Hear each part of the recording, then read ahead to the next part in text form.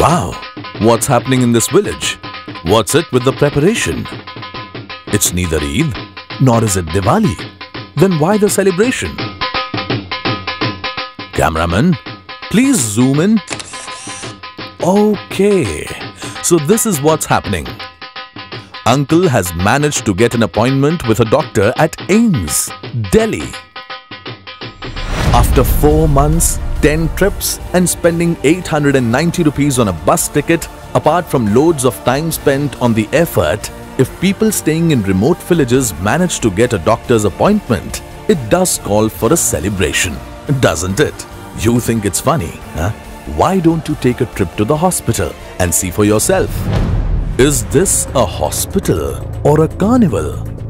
Now really, it is not the doctor's fault or the nurses, and neither is it the fault of that man at the counter.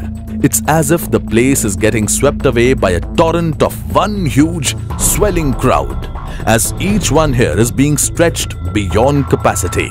The flow of patients never ebbs, and there is always someone, somewhere, who loses the cool. So, come, let us try something smart. Let's take this registration line online. And voila, it's done. Right from an appointment booking to a printout of the registration slip, everything takes place from the comfort of your home. So, don't you even think of stepping outdoors in the sweltering sun to make that doctor's appointment. No more pushing and shoving, no long queues, no waiting. Go straight from your home into the doctor's room with your appointment.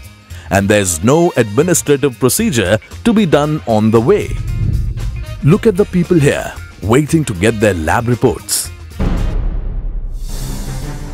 Is it a curse to be related to a patient? So many hours spent needlessly just for one report. It's time to bid goodbye to that report in hard paper. Records of all patients will now remain online too. The payment line too gets online.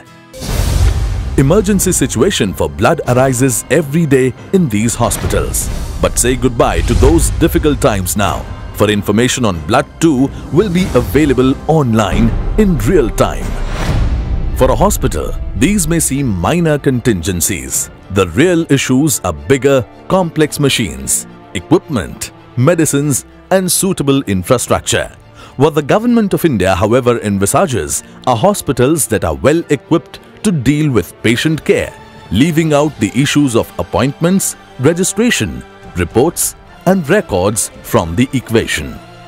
If all these long, winding lines can go online, it would leave the hospital free to take care of the patient efficiently. For it is the responsibility of the hospital to heal and provide remedy, not to give pain. You too can stay away from the long, painful lines and instead register with www.ors.gov.in either from your mobile or computer, or else visit your nearby CSC center. Some hospitals have already gone online with these facilities.